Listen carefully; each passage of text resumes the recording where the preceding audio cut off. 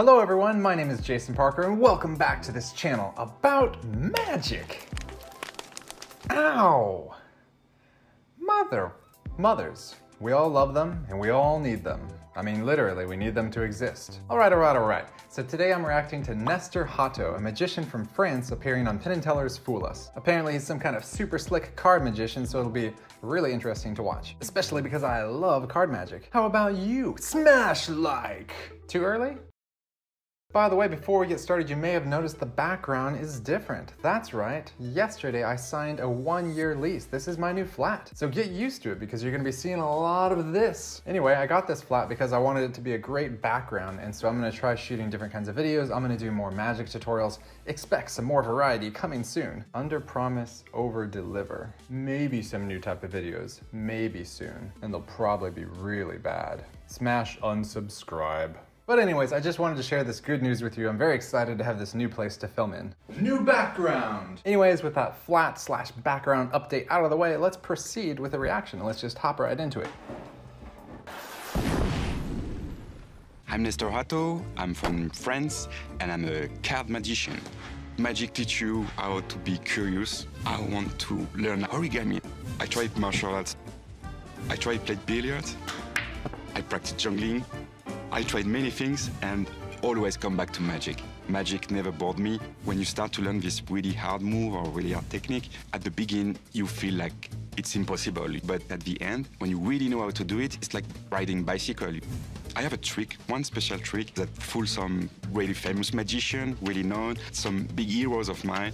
Every magician likes to be fooled, even Penn and Teller. Wow, this guy looks really good. Looks like he's got some talent. Good evening, everyone. Penn, Teller, my heroes, I have a present for you. Please, would you mind to join me on your stage? And let's give them a big round of applause. Wow, so happy to meet you. So nice to meet you. So, there it is. First, I'd like to talk about the luck, la chance. And, Penn, let's try something cool. Okay. As I riffle the pack like this, you tell me stop. Are you ready? Yeah. Go. Stop. Stop here. Look, that's 1, that's 2, that's 3, and 4 of a kind. The four king for the French band. But do you know what I like the most about getting lucky? You never know when it will happen. It is surprising. And when you get it, it feels like magic. Watch.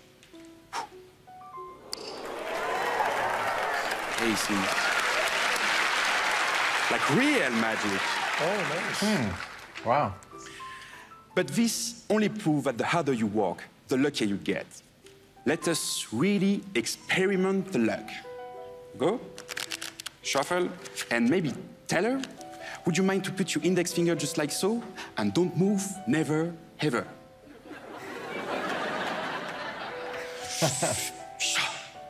Did you feel something interesting? I just gave you the power of luck.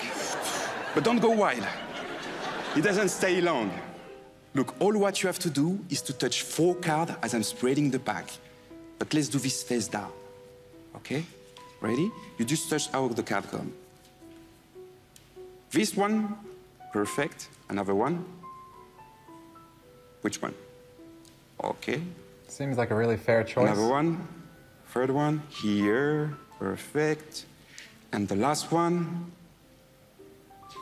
nice. Fair? Good. Seems it so far. Look, no move, no skill, nothing in my hand. You've touched 4 cards, let's see.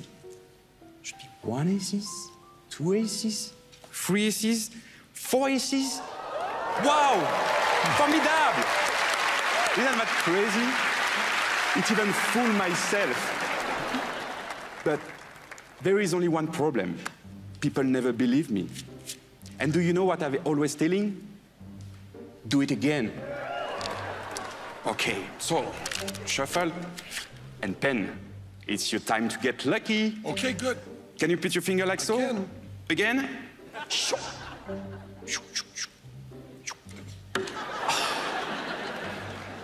Teller, I'm so sorry. It's gone. Forever. Ever. Pen? I'm ready. I got the pack. You got the power. Let's go. Let's see how it goes. You touch 4 cards. Go ahead. This one. Another one. Nice. Oh, this one. Last one. This one. Yep. All right. Look, stare at me. Don't blink, just for be sure. There is no aces on the bottom. There is no aces on the top. I mean, I'm not trying to help you. No break, no turtle, and still nothing in my hand. Only 4 cards. Oh, again, 4 aces. Wow, félicitations, you're the lucky winner. This time, just by your side, as I... Jeez, I just gotta stop and say right now, I don't know how he's doing that. I'm kind of racking my brain, but, you know, I've studied card magic a lot, and I practice it a lot, and he's kind of like proving that he's not doing it very carefully. And you even see from another camera angle, almost straight on at the cards, that they're definitely like 4 individual cards, unless it's like some of the special gimmick with like really thin cards that kind of stick together with some kind of rough and smooth surface. But it didn't look like that. They just looked like 4 cards. So especially if this is a normal deck of cards, I'm very impressed already. I mean, I already feel like he could stop now and that would be his routine, but he's got something more. So let's go ahead. You dribble the card, call it stop. Ready? And nothing fancy, just for you. Nothing fancy. Here, look. No ace. Isn't fun? Isn't that fun? You can't get aces anymore. No luck, no ace. Look, try again, just for fun. Again. Here, no ace. But Ben, you got the power, isn't it? Go ahead, say stop, wherever you want. Stop. Stop here. The 6 of Ace of Hearts. Maybe here? No, no. I told you, it doesn't stay long. But this is Vegas, right? Let's go for the card of a last chance. And maybe, Alison, would you mind to call stop? Okay, stop. Stop here, and Alison, wow, King of Spades is a good card.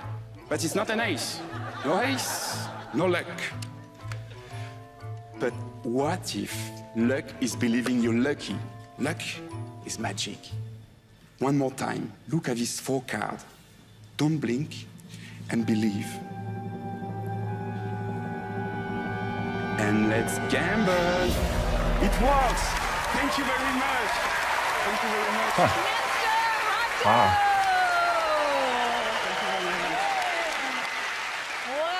Okay, let me go ahead and give you my thoughts before we hear what Penn and Teller have to say, but that was just really amazing. Okay, so the only thing I could kind of guess is that maybe when he was pulling the cards face up in the deck and he had them showing, maybe on the bottom card he had stacked up the 4 aces beneath it, so when he took them out and turned them all face down on top of the deck, all he had to do was take the top 4 off and show they were aces. But he was showing the cards very cleanly, and Penn and Teller are standing right there, and the camera zoomed in real close, and it did not look like there were any extra cards. Anyways, I'm just trying to give you my best guess. That's, I'm not sure. He fooled me, for sure. I'm not sure, and definitely fooled. Man, I mean, that was just really good.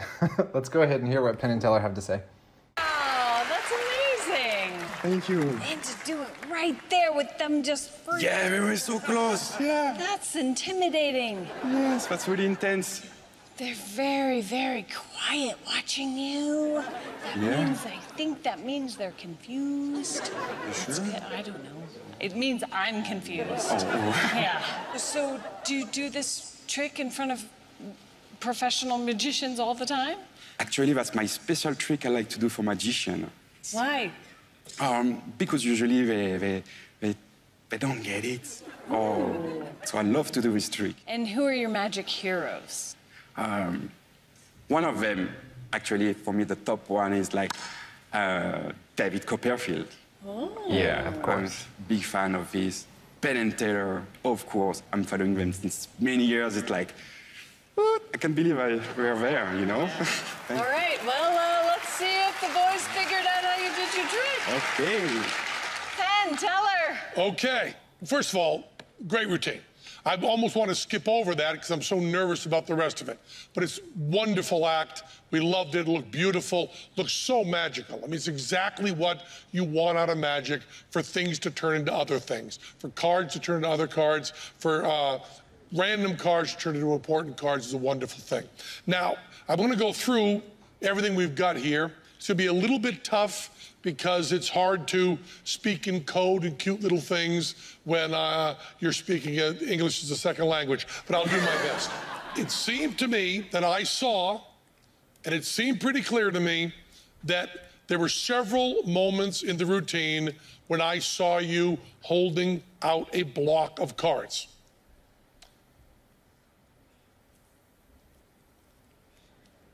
And that's all we have. You fooled us.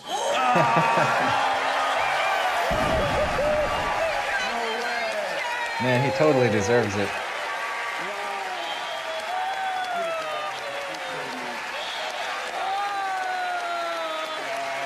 Nestor Hato!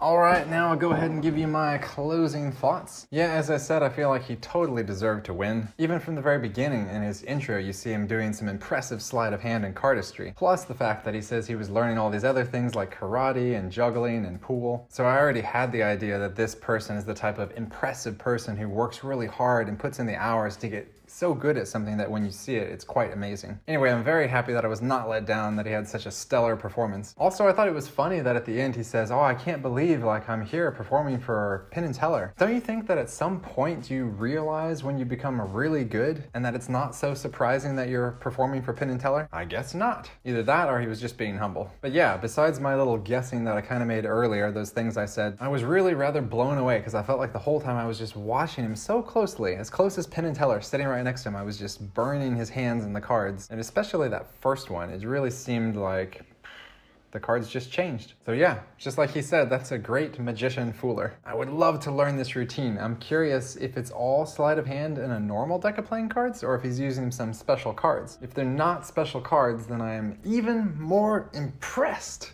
Da, da, da, da, da, da. All right, that brings us to the special part of the video and time for our first Aesop's Fables in my new flat. That's some kind of special thing, right? Comment below if you feel like that's a special thing. All right. So randomly selecting The Boasting Traveler. Chapter 49 for those of you following along at home. The Boasting Traveler. A man once went abroad on his travels, and when he came home, he had wonderful tales to tell all of the things he had done in foreign countries. Among other things, he said he had taken part in a jumping match at Rhodes, and had done a wonderful jump which no one could beat. Just go to Rhodes and ask them, he said. Everyone will tell you it's true. But one of those who were listening said, if you can jump as well as all that, we needn't go to Rhodes to prove it. Let's just imagine this is Rhodes for a minute, and now, jump! That's a good point. And the moral of the storyline is deeds, not words. Yeah, I guess it's better to show you can do something than just talking about it. How can we apply this to our daily lives? Is this story trying to tell us not to be that person at a party just talking about all the great things you've done before? But on the other hand, I mean, you're supposed to be able to share experiences you've had with people, right? Aren't we allowed to talk about the past at all? What did that have to do with him boasting about traveling? So he was boasting of his experience that not everyone else gets to have. And on top of that, he was boasting about being able to jump high there, something he performed while he was there. That was his mistake. He shouldn't have talked about the jumping. If he just boasted about his traveling, no one could have said anything. So only brag about stuff that no one can challenge you to perform right now. Yeah, I think that's what we were supposed to learn. What about you? What did you think about the story? You have any ideas? Comment below. And thank you all for watching. Thanks for being here. I'm super excited to be here in this flat. I'm feeling lots of positive energy, and I'm thinking about the new types of YouTube videos I can make here. Thinking about different camera lenses, different light setups, magic tricks, tutorials. Oh, what was that lesson we just learned? Deeds, not words. Yeah, maybe I shouldn't be talking about all this. Maybe I should just do it. Just film those videos and upload. For everyone who clicks like on this video, I'm gonna really upload that much more. Because, all right. Well, anyways, I hope you're having a great week, and I will see you in the next video. New background!